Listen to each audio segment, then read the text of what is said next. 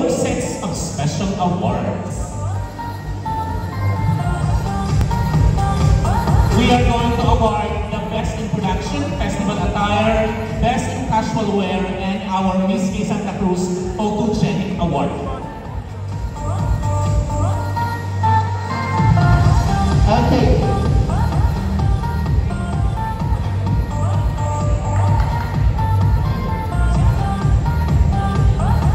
Okay.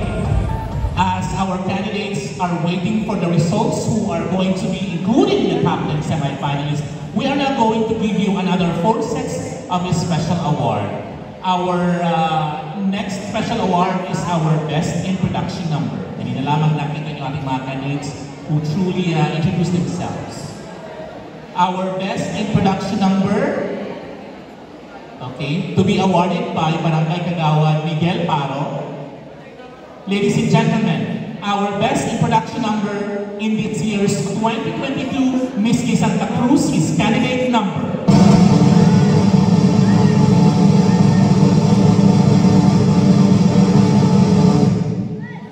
Best in Production number is candidate number 11.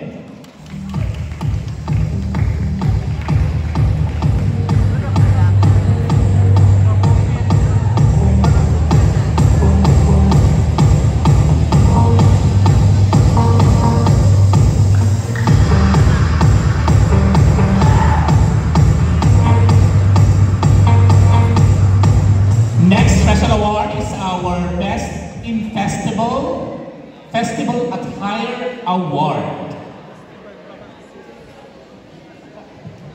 Okay, I'm back, Floor. Magkakapatotoo na ako. Dahil ko na, hindi na kaya. Ay, na kayo. Yung pag-ibig, so I have to wear flats. Yeah. Our Best in Festival Award will be awarded by Barangay SK Sherman Region Saniel. Yes. To receive a sash. So our candidate, our Best in Festival Attire is candidate number...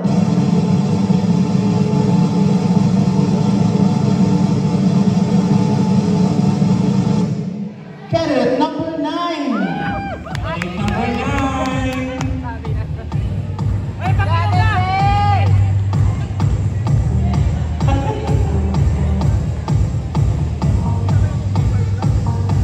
Okay, congratulations, candidate number 9. Our next award is Best in Casual Wear. To be awarded by Honorable Kagawad Miguel Paro. Yes. Best in Casual Wear is candidate number...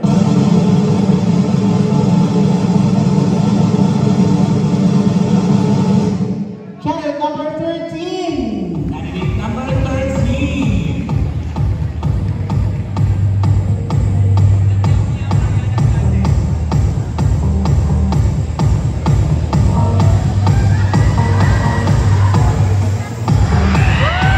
Congratulations, Kagawad Paro.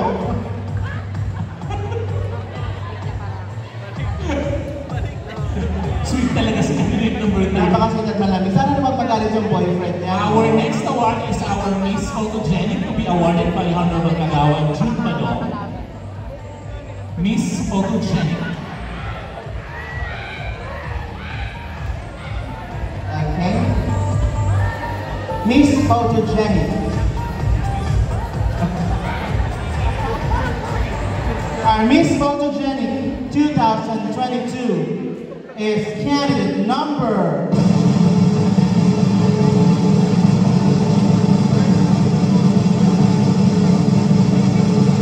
Candidate number 5.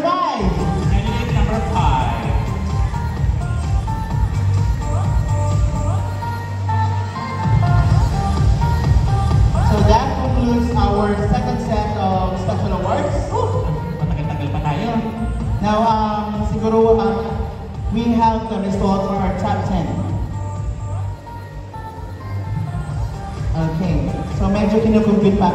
So while we are waiting, so just for the information of everyone, after we call our top 10 candidates will be the ones who will proceed with the swimsuit competition and the the long gown competition. And after that, we are going to cut them down into 5 semi-finalists. And after that, we are going to announce who are the winners for this year's Miss Sta Cruz 2022. And please allow me to read the remaining criteria for judging. So for swimsuit competition of the top 10, we have face and figure 40%, stage presence and projection 30%, femininity that's 20%, poise and daring 10%, total 100%.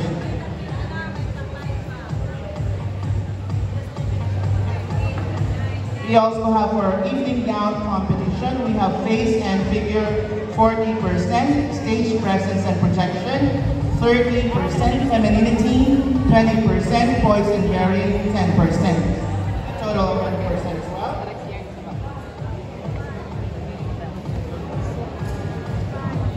And for the top 10 interview, we have knowledge and perception 25%, self-expression 25%, spontaneity is 25%, choice of words 25% is a total of 100%. Choice of words.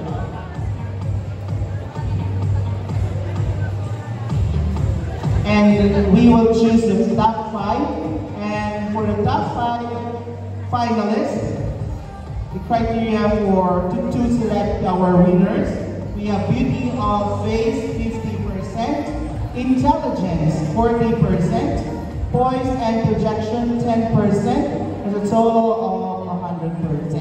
Yes, so take note, ladies. Criteria for judging. Good luck sa inyo lahat. At this point in time, okay, magkaroon tayo ng special message naman. Ito, laging sikat to. Siyempre, sikat eh. One of the best